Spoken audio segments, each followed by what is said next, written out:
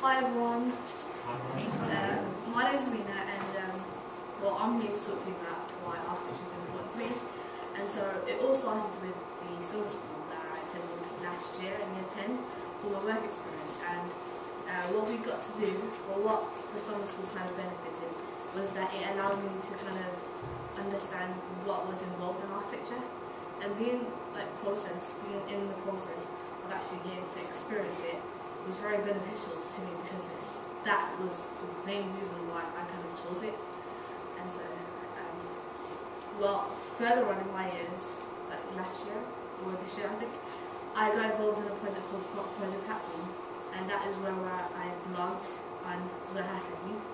And basically, I kind of got encouraged to kind of contact her and kind of ask her why, what makes her kind of interested in architecture, and how she can kind of advise the younger generation to kind of get involved in this. But unfortunately, she didn't kind of reply back. I know, it kind of sucks. But yeah, hopefully, I've kind of emailed her again to kind of request if I could have an interview with her. But hopefully that will kind of happen in the future years.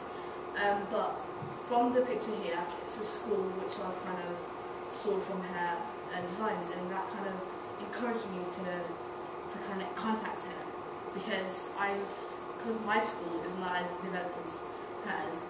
I'm very interested in like building schools, like especially my school, because it's very like old, if you put it that way. This is my school right now. It's Golden Hill School, and it is Sparkhill, and I'm in year 11. And right now, school itself is quite not as contemporary as the last presentation that you just saw. Well, here is like a classroom of a building, and it's quite dull if you see it. It's really, really boring. And like previously, the school was actually designing a classroom, which the biggest schools for the future kind of funded, but unfortunately that kind of cut down. But we did have one classroom which was transformed, and it was very, very creative in a way. And compared to this one, it's 10 times that. And then, because right now I'm in my last final year at Golden Hill School, and I'm kind of finishing my GCSEs. I've kind of chosen Joseph Chamberlain for my next college and my next kind of place to study at. And the reason why I've chosen Joseph Chamberlain was because of the architect itself. Because once I went to this college, I kind of fell in love with it because of how it was structured, and that was the reason why I kind of allowed myself to actually get into this college, because of its structure and how it kind of puts me in a position where I can learn. Whereas if I was in school, I would feel it would be very boring and very kind of very strict and stuff like that. Whereas I'm very creative, and I like to kind of get influenced by my surroundings. So Joseph Chamberlain does that very well, and so I've kind of enrolled there, and hopefully in September I will start and kind of do my art, because I'm going to carry on with my architecture and my passion for architecture. That I'm going to actually choose art, graphics, and sociology and history for my A-levels. And then you guys have like a little task, a little mission. Below you'll have a cute card that says yes and no, or if you flip it around, right? And like I will be asking you questions, and on your own opinions, you guys can flash the card yes or no to me, depending on what you think. But there's a twist. I might pick out individuals and kind of explain why you kind of chose that. Right, the question of mine is, are well-designed schools important? So, that's not. Everyone's got it, yes. Oh, okay. You, sir, why did you yes? Well, as Chief Executive Mayor, I'm paid to say that.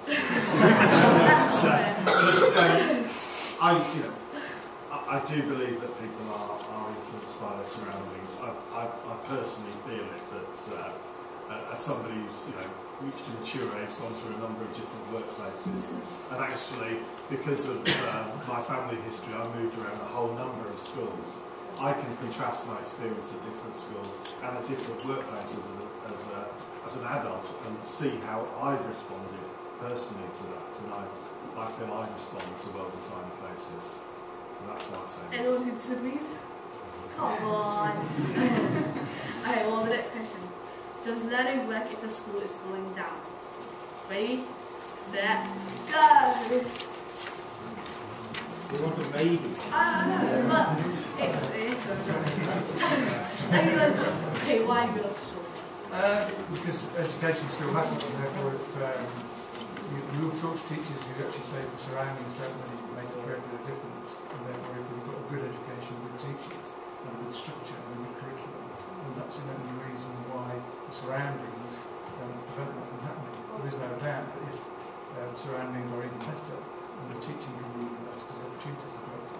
But good teachers don't require necessarily a fantastic space to teach you. They just can't. You, Miss, in the front, in the yellow shirt. Oh, really? I said yes. Well, I was iffing between yes and no. I think that the school ethos, fundamentally, the way it's taught, you still learn and it comes down to good teaching. But I think, no, in fact, you can learn from your surroundings.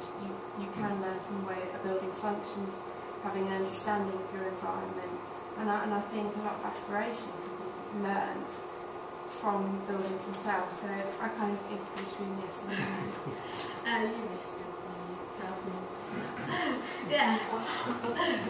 Well, I kind of agree with the first gentleman in a way that because I come from a very different background where we never had, I come from India, so there was no funding eventually in place for a school building or anything. And the main inspiration comes from the community and the teachers themselves. And it's that role model and the inspiration that you get from that is which I think is much more important, and to an extent the building is subservient to that sort of role modeling and basically good teachers and a good structure in place. Anthony. I want to just say, I think learning can work if the school is falling down, but for me the problem with schools falling down is that if you're a young person and you're going to school, actually that's a representation to me of the state. This is how the state values you as a young person. So is your value as a young person really being reflected in the fact that the state doesn't think it's important to pay for schools? I think it's a real shame actually that probably learning isn't happening at its best because there are so many concerns about leaky windows or ceilings falling down or not enough fresh air in classrooms. So learning is working, but I sort of want to change the question a bit and say, is learning working at its best, and is it, are we valuing our young people? Question 3. Should we have standardised school design? Not allowed. You miss at the back with the green shirt. Me? Yeah. I don't think we should have standardised school design. There is an argument that if something's worked, then it can be shared amongst more than one school. But I think that schools are individual, communities are individual, they have different needs, and the buildings need to be responsive to that. There's no, I found this, even in Birmingham, the schools that were 3 different schools being put together. Each of those different schools, if they had different needs, but we put in one building, it's something that needs to be Musa, pink, blue, white. Absolutely not. I think both lectures have expressed all what we feel, I think most of us tonight, that it's a great opportunity to build a piece of community architecture in its right setting as well. I think the one in Wales, I think, is a great example of that. I mean, who would want the Tesco superstore on the top of that hill? You was in the green shirt. I've got one through, so I just think standardised schools would lead to such a basic outcome, and that's a shame.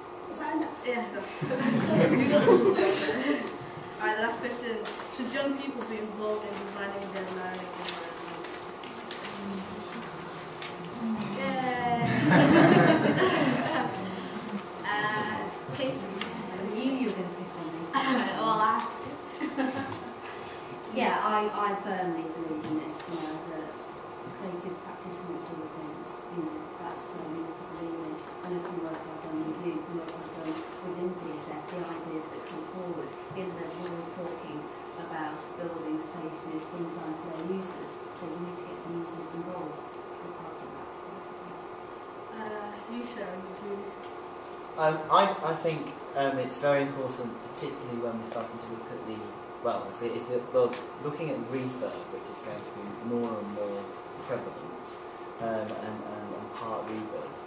We've got to really understand what's working and what's not working about buildings. So I don't understand how we can do that without talking to the users properly. So for me, that's a very strong yes. I think it's probably even more important with the reduced budgets that are available. Thank you. Absolutely.